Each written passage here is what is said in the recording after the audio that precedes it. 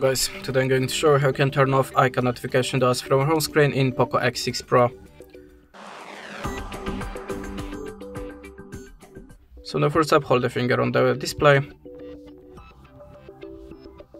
and choose settings, then go to the more.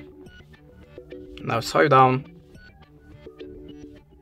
Oh, sorry, we don't have this option here, so sorry about that, we have to open the settings. Go to the notifications and status bar and select the badges.